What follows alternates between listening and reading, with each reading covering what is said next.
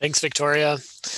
My name's Kevin Masarik. I'm a groundwater education specialist with University of Wisconsin Extension and the University of Wisconsin Stevens Point. My role as a state specialist is to help people with rural private wells learn more about their water source, which in general is going to be groundwater. And I was contacted a few years ago when Greene County was looking at trying to develop a program to answer this question of how is groundwater quality in Greene County changing over time. And you all, most likely, if you're listening, may be part of the program which we're using as kind of a way to understand that question, where we've recruited a number of landowners that we're hoping will participate in this program by testing their well water every year for the next, actually over the course of 5 years. So we are in year 2 of what is hopefully going to be a 5-year program to answer this question or understand this question in a little bit more detail.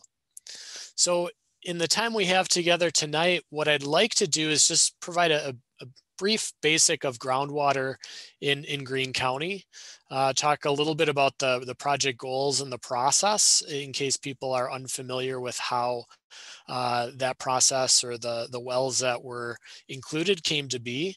We'll talk about the individual tests that we perform every year and what they mean, as well as what we've learned so far about groundwater quality in Greene County. And it's still relatively early, year 2 of 5. We're still just beginning to kind of scratch the surface of the questions that we hope to answer. We'll cover, looking forward, what comes next in terms of the project. And then, as Victoria mentioned, we'll wrap up with some Q&A. Just to get everybody on the same page about where their well water comes from, our well water, is basically groundwater, and groundwater is not an underground lake. It's not an underground river. It's just rainwater or snow melt, some of which infiltrates into the ground through the soil, eventually reaches a point where all the empty spaces in the soil, where all the cracks in the rock are filled with water. And that's our groundwater. We use wells to access that water source. If water is not intercepted by a well, it's always going to be moving towards a nearby discharge feature. So a discharge feature might be a nearby lake, river, stream, or wetland. Because our groundwater, because our drinking water from our wells originates as rain or snow melt, obviously anywhere or anything done on the land where that water is infiltrating has the potential to impact that water quality. So too does the rock or the soils that water is moved or transported through will impact water quality of the water in somebody's well. So that's, the water basics is that water is often referred to as the universal solvent because anything water comes in contact with, it naturally will have the ability to dissolve some of that material. So whether it's the rocks or the minerals that water moves through, whether it's the land use where that water infiltrates down into the ground, even the types of plumbing or packaging that water is stored or transported in will impart different impurities. And in certain impurities, if they're a concern for health, may be referred to as contaminants. And things that are tested for within this program, things like nitrate, are an example of something that we consider to be a health-related contaminant. And if we know the levels that might be of concern, we can use that as a guide to help people understand whether their well water is safe to drink. If water is determined to be contaminated, just know that there's treatment methods out there that can generally make water safe to drink. There might be other options available, looking at things like well construction or drilling a new well that might also be alternatives in certain situations. When we talk about other things in water, things that might come from rocks or minerals, it's important to understand the different aquifers that the water is stored or transported in. And Wisconsin has this layered cake geology, which is different depending on where you're at in the state. Um, Generally speaking, though, it's the geology or the soils that water is stored or transported in that will impact things like how quickly water moves, or might impact the quality of things like water hardness or alkalinity. So we know that certain rocks will contain different elements that will make it more likely that water, let's say, is going to be considered to be hard water versus soft water. And the aquifers are really important for understanding some of the different water quality aspects that we might find within somebody's well. So more specifically on the geology of Greene County, again, some things that we're concerned about are the types of rock that we encounter when maybe a well is drilled. And the map on the right is showing areas in orange contain what we call carbonate rock. And carbonate rock tends to have a lot of calcium and magnesium dissolved in it. It also tends to be a type of rock that tends to be more highly cracked or fractured, meaning that water is going to be able to move through that material much more quickly without being filtered as adequately. So in areas where we find carbonate rock, sometimes it might mean that groundwater is a little bit more vulnerable or susceptible to activities from the land surface. Areas where we find sandstone, so sandstone is located in some parts of the county, the areas where you see that yellowish or that orange would represent areas where the uppermost bedrock layer is going to be sandstone. And just as the name indicates, sandstone is just sand grains that have been cemented together. And there's void spaces in between the sand particles that allow water to move through it. Water moving through sandstone is going to have a greater ability to be kind of filtered out. Water moving through sandstone generally is going to move a little bit more slowly, a little bit more uniformly, and maybe a little bit more resistant or less prone to contamination. Also, sandstone doesn't contain as much calcium and magnesium. So wells drilled into, let's say, sandstone rock might not have as much hardness as wells drilled into, let's say, the carbonate rock.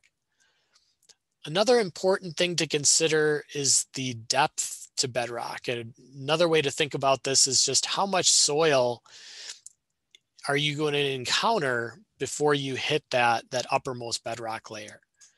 And what we see that in many parts of Greene County, the depth to bedrock or the depth of those soil deposits is relatively thin. So those areas which are orange, in general, it's indicating those areas where that soil layer is relatively thin before you encounter some sort of carbonate or sandstone bedrock.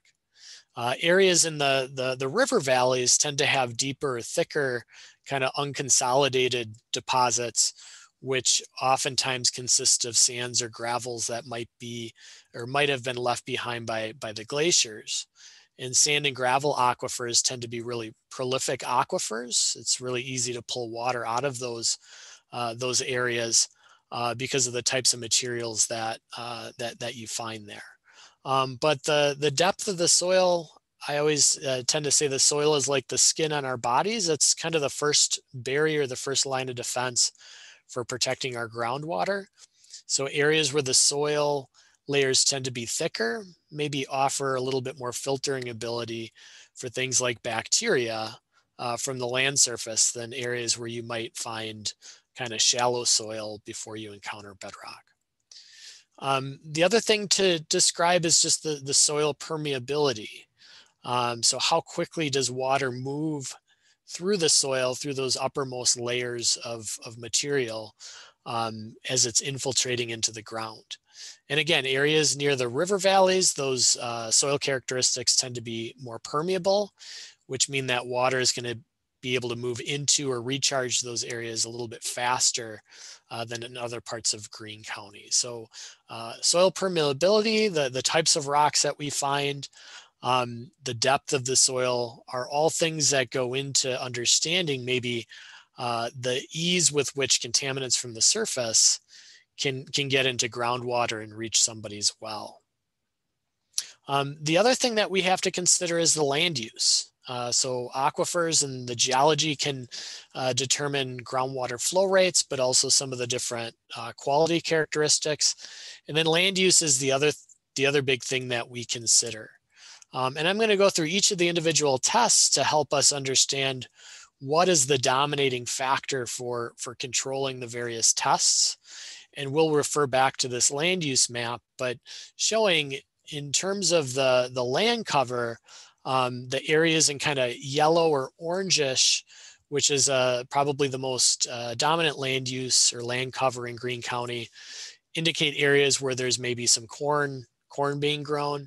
The dark green would be areas where there's fields where there's soybeans being grown. And this particular layer, I think, is from 2020. So it's one of the more recent years.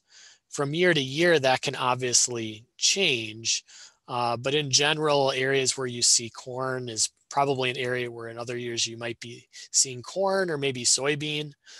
There's other areas outlined in kind of the pink, which would indicate kind of alfalfa fields. The light green or the dark green or the kind of different shades, lighter shades of green might indicate areas where we have hay or forested landscapes. So this map is also going to be used to help explain maybe some of the patterns that we see with regards to constituents that were analyzed in this program. Why were you selected?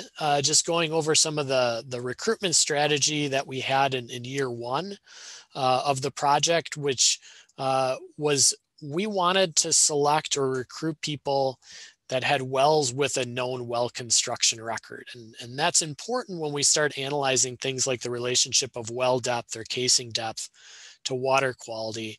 We want to be able to know how deep is a well drilled, how deep does that casing extend into the aquifer. We want to know a little bit about the geology where that well was constructed. That's all going to be really useful for us as we start analyzing the data. So we focused on those wells drilled after 1988 because they would have a Wisconsin unique well number and make locating that information relatively easy. Once that criteria was met, if there was more than one well in an area, we tried to find at least one well per section across Greene County that we could locate that unique well number for. And why was it one well per section? Well, we wanted to make sure that the wells were spatially distributed across the county. And that's going to allow us to account for the wide variety of soils, geology, and land use that we talked about in those previous slides. And then all things being equal, we did give preference to those landowners that participated in previous extension well testing efforts because it gives us an ability to look even further back in time to see how water quality today might compare to 5 or 10 years ago when those individuals may have tested. In total, last year we reached out to just under 800 landowners. And in year one of the project, we tested 348 wells. And in year two of the project, we are at 314 wells. So we do expect some attrition as people move from year to year. And our goal is that by the end of year 5, we have at least 240 landowners that have sampled in each of the 5 years that the program has been conducted. So we really hope that all of you that participated in years 1 and 2, it's really critical, and we're really hoping that you will continue to participate in these programs to allow us to achieve our goal of at least 240 samples over the course of the 5 years. If we got more than that, we'd be ecstatic. But the bare minimum we're shooting for is 240 samples testing in each of the years. Our goal for this project is really to learn how groundwater quality changes over time. And I think the best analogy is to look at this like the Dow Jones Index of groundwater quality in Greene County. We want to be able to know from year to year how is water quality changing, and to understand trends. Really, that requires us to test the same wells each year and on a routine basis for an extended period of time.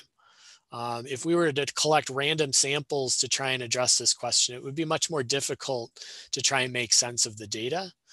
So that's where all of you come into play, is that we really want to test the same wells year in, year out, so that we can kind of assess not only countywide what that average looks like, but within individual wells, what does that pattern from year to year look like? Again, each part of the county is unique, and we may see in some areas that some wells are getting better. We may see in other areas some wells are getting worse. The vast majority of wells probably are going to stay relatively similar, the same throughout the project, but that's really the goal, is to understand where those changes are taking place, and then what we can learn from those changes. The year two overview, you may remember getting a sample kit in the mail in November. In the month of December, you were collecting samples and mailing them back. The samples would have been analyzed in January, and you would have recently received your results in the mail, kind of giving you an indication of what the most current water quality from the sample you submitted this year would be. And what tests were performed? We focused on nitrate, chloride, conductivity, hardness, alkalinity, and pH. And you can see from this diagram, things like nitrate and chloride are useful for understanding land use impacts on water.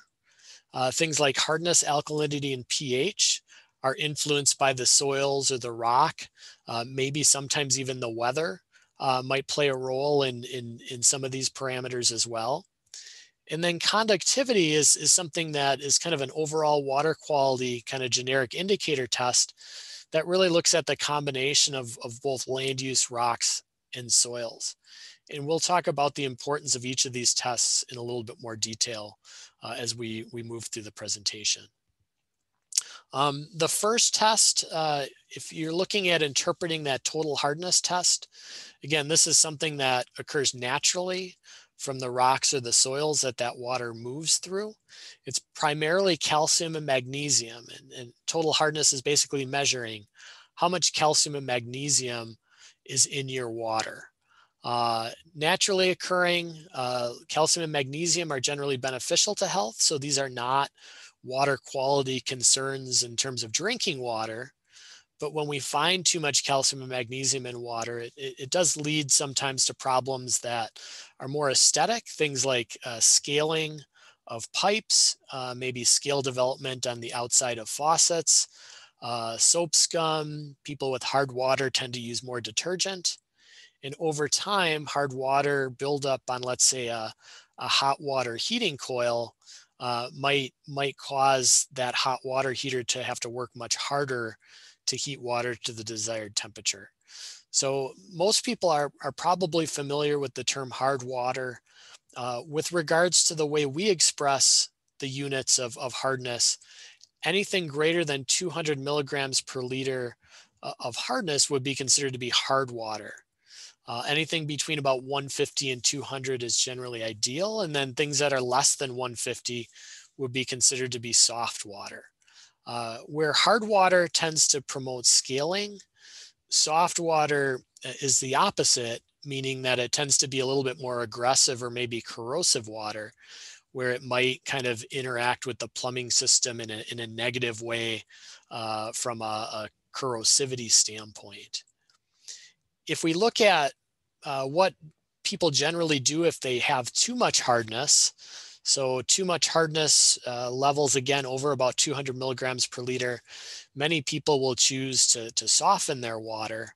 And softening water is a relatively straightforward process in that it removes calcium and magnesium and exchanges it for sodium, or in some cases, potassium.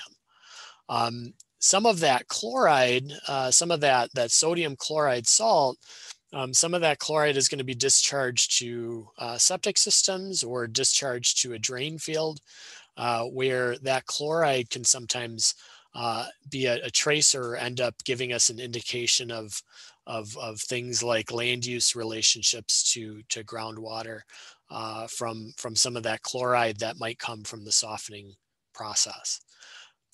If we look at other tests, things like alkalinity and pH, these are also related to the soils or the geology that we encounter. Alkalinity is generally equal. Oftentimes it's about equal to the total hardness value. And alkalinity is just the ability to neutralize acid. Again, greater than 200, water may be more likely to form scale. Alkalinity less than 150, water might be a little bit more corrosive. Because alkalinity and hardness basically come from the same mineralogy, again, they tend to be about equal in nature. And then there's pH, which many people are familiar with. That is a measure of water acidity and will help us determine, how corrosive water might be. We know that things that are greater than 7 tend to be basic. Things that are less than 7 tend to be acidic. And things that are acidic would be more likely to corrode plumbing. If we look at the results from year 2, if we look at maps of the data, what you're seeing is dots showing the locations of individual wells. And we're never, we never display the data at a level which would allow you to see kind of the location of the exact location of an individual participant. But these maps do allow us to view the data at kind of a generic level to maybe understand some of the patterns that might emerge from the various constituents that we're analyzing for. And the reason I show alkalinity, hardness, and pH on the same slide is that you might notice some patterns between these 3 constituents. So for instance, alkalinity in the upper left, the brownish and orangish colored dots would represent lower alkalinity. And as we get into the grays and the dark blues, those are representing higher alkalinity. The same is true for total hardness. The browns or the tans are low values of hardness. As we get more into the blues, those are higher levels of hardness. In some cases, you might see gray dots. Those gray dots would represent softened samples. So we're not displaying the hardness because it's artificially lowered due to that softening process. And then unfortunately, I think I screwed up and showed another map of total hardness instead of pH. But looking at the alkalinity and the hardness, you might kind of notice that the low levels of alkalinity and the low levels of hardness generally occur in kind of that eastern, there's an eastern portion of Greene County where there's kind of areas of lower alkalinity and lower hardness. In general, though, the water in Greene County tends to be, hard water. It tends to have high alkalinity, generally high pH, which is going to promote more scale formation than is going to tend to than would corrode plumbing. There are some areas, again, in the river valleys near kind of Broadhead and Albany, where you might get some wells, kind of sand and gravel wells in those river valleys, which may have lower levels of things like alkalinity and hardness and result in slightly different water quality issues or challenges. This is just kind of illustrating that point, that when we look at the total hardness, we look at the alkalinity and the pH in the areas where we find some of those lower values. Again, they're in those river valleys where we might have deeper superficial deposits. And if the well is installed into the bedrock that it's likely encountering is going to be sandstone in nature versus, let's say, the carbonate rock, which again tends to be a source of calcium and magnesium. So the patterns that we see with regards to hardness, alkalinity, and pH generally make sense in relationship to the geology in the soils where those wells are located. When we transition into the chloride test, chloride is something that we would expect to be impacted by land use. Chloride levels, natural levels of chloride in Wisconsin's groundwater, we would assume to be generally less than 10. Greater than 10, we're starting to see maybe some indication of human impacts. And then greater than 250, if levels ever got that high, people might start to notice kind of a salty taste to the water. There's no direct health effects when it comes to chloride levels that we generally find in Wisconsin's groundwater. But again, really high levels might lead to some aesthetic issues or problems with regards to the taste of the water. And when we consider the sources of chloride to groundwater, those sources would include fertilizers.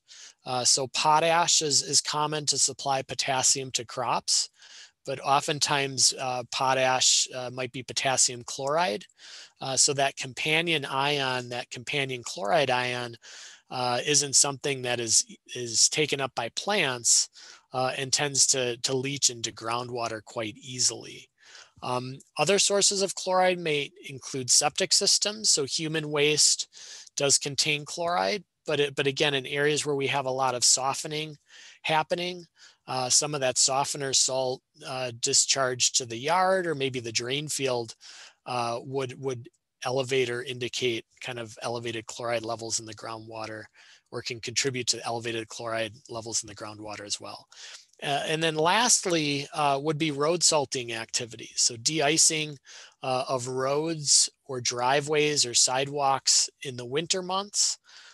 Some of that salt is going to find its way into the soil or the ditches, where when that water infiltrates into the ground, it's going to carry some of that salt with it. And in a lot of cases, areas near major roadways or maybe major development areas or parking lots may see an elevated level of chloride in the groundwater as a result of those land use activities. If we look at the Greene County chloride results, what you see here are maps from year 1 and year 2.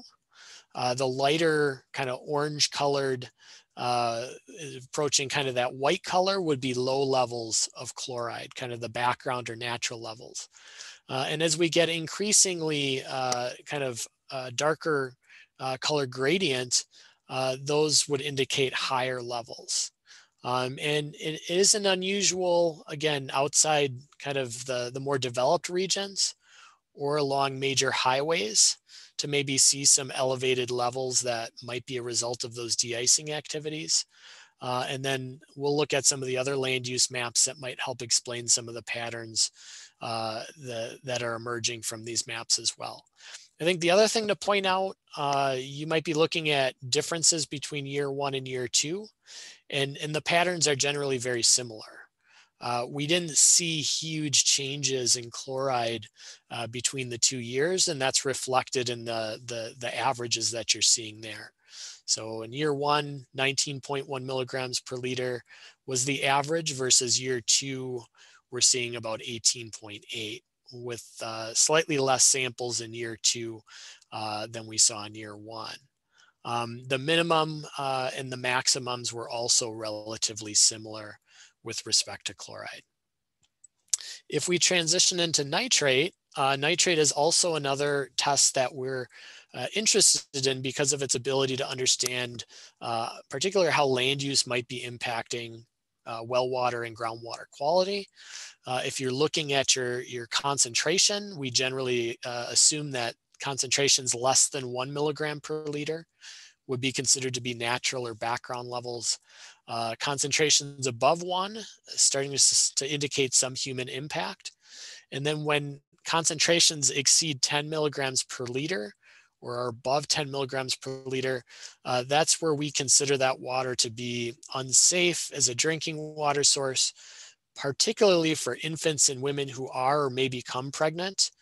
And we would encourage everyone to avoid long-term consumption of water above 10 if that applied to somebody as well. But certainly infants and women who are pregnant, we never want them to drink water greater than 10 milligrams per liter.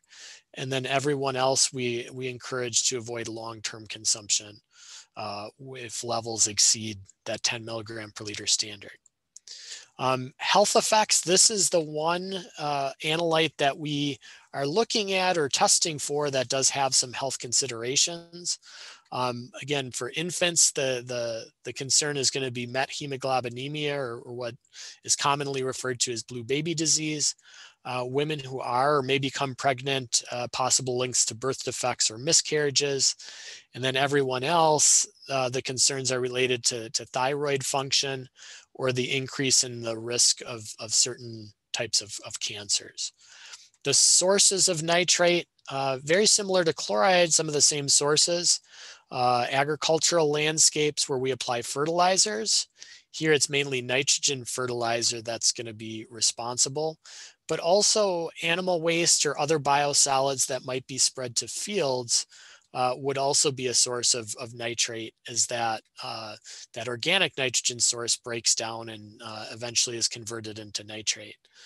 Septic systems, we as humans, similar to animals, would excrete a certain amount of nitrogen in urine or human waste that is sent to a septic system drain field. And septic systems are designed really to remove or treat for bacteria and pathogens. They have very little ability to remove things like nitrate. So even properly functioning septic systems would release nitrate to groundwater. And then lastly, lawn fertilizers in areas where people might be fertilizing their lawns could also represent a source, but in general, that's a pretty minor source in the grand scheme of Wisconsin's groundwater. If we look at nitrate, year 1, year 2 are what you're seeing in the maps, where the dark blue would be kind of the natural or background levels of nitrate. Light blue is slightly elevated, and then as we get into the yellows and the oranges and the reds, those are increasing concentrations of nitrate. A fair number of wells do show some impact. Fortunately, the majority of wells are below the 10 milligram per liter standard. But there are some wells, there were about 16% of wells in year 1, about 18% of wells in year 2 that were greater than that 10 milligram per liter standard.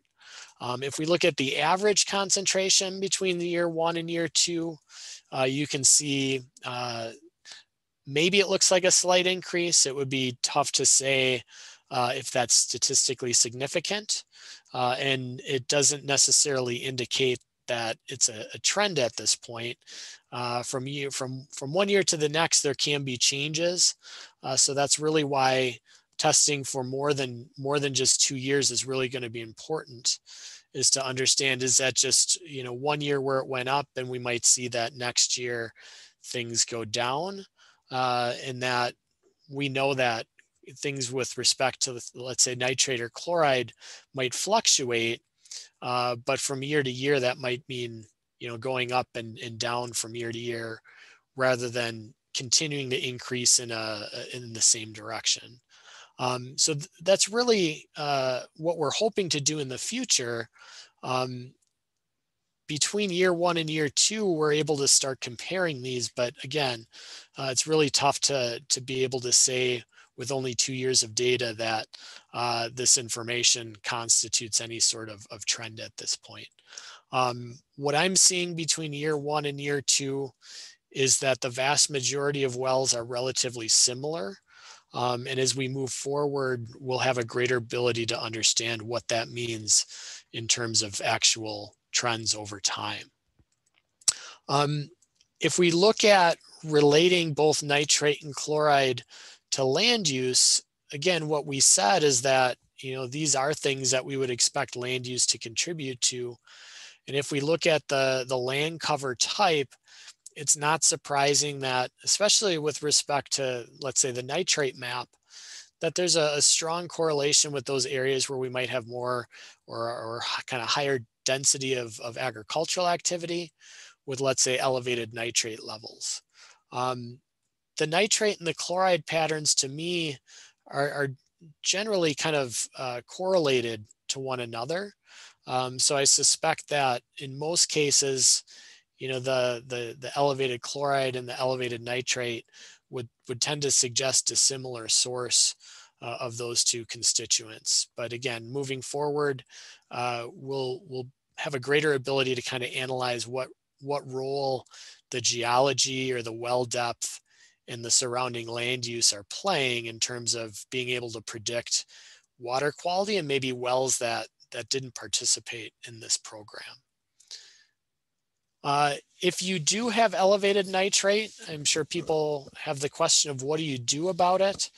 Ideally, we would work to try and reduce nitrogen inputs. And I think those are some of the questions that we're hoping to get out of this, this monitoring program, which is, are there areas where we'd want to try to reduce nitrogen inputs or try to work to address nitrate contamination?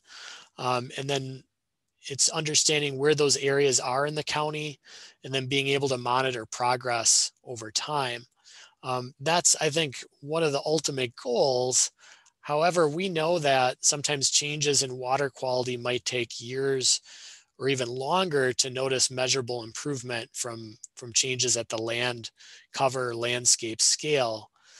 And therefore, unfortunately, sometimes people need short-term solutions to addressing kind of the immediate needs of accessing safe drinking water. In the short term, ways to reduce nitrate levels or maybe access safe water could be looking at the well construction and drilling a new well. I oftentimes say that can be a very expensive experiment because you never really know if that's going to get you better water quality. Another short-term solution might be purchasing bottled water, and then water treatment can sometimes be another cost-effective solution for getting people, lower nitrate drinking water. When it comes to treating for nitrate, just know that nitrate can be kind of challenging to remove. So if you're looking to treat for nitrate, it's really important that you get a device that that is capable of reducing or removing nitrate from a water source. And those specific types of treatment that would be effective for nitrate would include reverse osmosis, distillation, or what's termed anion exchange. Sometimes I'll have people ask me, does a water softener remove nitrate? And the answer would be no. A traditional water softener is looking to remove calcium and magnesium. It has no ability to really remove nitrate. Another common question is, does a Brita pitcher or maybe the filter or the cartridge installed on, let's say, a refrigerator system, does that remove nitrate? And again, unfortunately, the answer for those specific devices is oftentimes no. So if you're looking to treat for nitrate, the three devices you see here are those devices that we know are capable of reducing nitrate in drinking water. Lastly, the last test that we performed was conductivity. This is kind of an overall water quality test. It's really combining all of the other testing that we did. So it's looking at the combination of nitrate, chloride, alkalinity, and hardness, and providing a measure of the total dissolved ions in that water sample. It's not capable of telling us which ions are present, but again, it's kind of the culmination or the addition of all the different tests that we did. Generally speaking, conductivity is about twice the hardness value in an unsoftened sample. If it's much greater than twice the hardness, it provides some indication that maybe there's land use impacts that are contributing to elevated nitrate or elevated chloride levels. So the question may be, why would we test for conductivity? Well, conductivity is relatively easy to measure and something that we could even measure with sensors that are relatively cost effective. So by measuring conductivity and kind of relating it to some of the other parameters, moving forward, we might be able to develop easier ways or continual sensors that a homeowner might be able to install on their household faucet or maybe a treatment unit that would allow them to basically get at kind of the continuous water quality measurement. So right now we're only measuring once per year, but in the future we could envision kind of these sensors which would be giving you an indication of water quality at any point in time. So that's why we're looking at some of these other parameters. You might say, I'm not particularly concerned about alkalinity or hardness because they're not health related contaminants. But some of these things we're interested in because it allows us maybe to develop futuring monitoring that might be informative and allow for more continual monitoring to take place in more cost-effective ways. If we look at conductivity maps, again, I mentioned that they're related to all the things that we looked at, but it's probably really dominated by the alkalinity and the hardness values. So if you look at areas where we see lower conductivity, those generally correspond to those areas where we saw the lower alkalinity and lower hardness values. But that being said, moving forward, this will be useful for kind of understanding water quality changes from year to year. What's next for the project? Again, this is year 2 of 5. Here in year 3, we do plan a similar timeline to what took place this year, which is that we hope to mail kits to participants sometime in late October, early November, so that you can get those sampled and mailed back to us before the holiday season. In year 3, you'll see that each year, as we collect more data, we're able to build in kind of more functionality or build in more analysis that allows us to tell the story of Greene County groundwater in a little bit more detail. So in year 3, we're hoping to start investigating the relationships between land use, soils, geology, and well construction as those things relate to the individual well water quality results. The goal here is really to develop statistical models that would allow us to better predict water quality risk for those wells that are not part of this program. So obviously there's thousands, if not tens of thousands of wells in Greene County.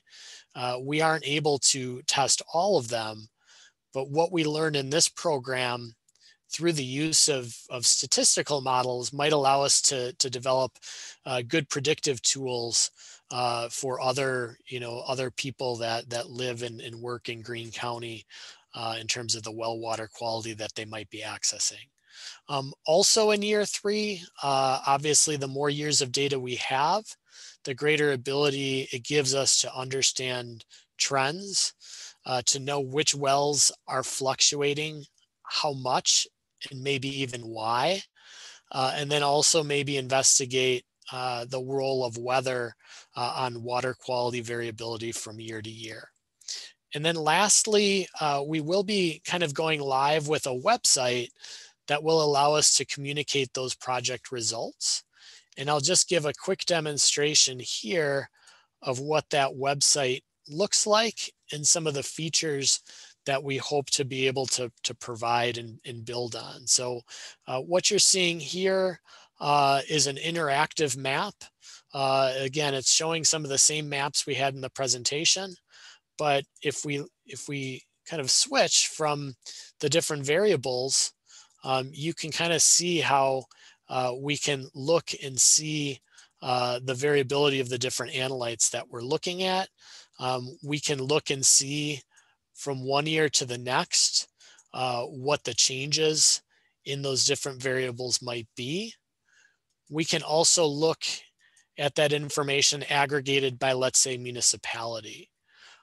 So all of that functionality is something that we've been building into this website that will allow us to communicate those results and allow participants to interact with these results in a little bit more kind of informative way. Here, this tab just basically talks about the individual tests and provides some information on what the analyte is, why we're testing for it, and how to interpret that information. And then this last tab is another way that allows us to explore the data in a little bit more detail. So one thing that we will be doing later this year, we have assigned kind of unique identifiers to the wells. And when participants are able to learn their unique identifier, they will be able to go in and see this unique identifier will only be shared with the participant, but you will be able to go in and see basically the individual results from year to year on graphs like these. So in this particular well record, as I select it, what you're seeing here is the concentration in 2019 versus the concentration in, let's say, 2020. And again, as we go through more years, this graphic of how water quality is changing with respect to each individual analyte will become more informative. Other things that this website allows you to do is basically see, again, how that information might look if it's aggregated by municipality in different years. So looking at 2019 averages and median and means for the different towns, and then looking at what that looks like from year to year. There's also this measure of the county-wide summary. So in this case, we're looking at the nitrate summary, year 2019, it's showing the average concentration. We can also see the average concentration in 2020. So these tools are things that are evolving, but definitely things that we want to make available to, again, be able to communicate the results of the project with those that might be interested. So with that, we're going to end tonight's presentation. And then I believe after the recording is stopped, we'll have time for some individual Q&A that people might have regarding their individual results or maybe the project more broadly. I'd just like to thank Victoria, who's my main collaborator in Greene County, but also some of the other departments that have contributed, the Land and Water Conservation Department, the Greene County Health Department, Greene County Land Use and Zoning, Extension Natural Resources Institute, and then also you'll see the graphic for Greene County down there. This project really would not be possible if it wasn't for the Greene County Board and the local leaders kind of throwing their support behind it to get the resources to be able to conduct this project. Is there anything you'd like to add, Victoria, before we open it up for Q&A? No, thank you so much, Kevin, for sharing the results.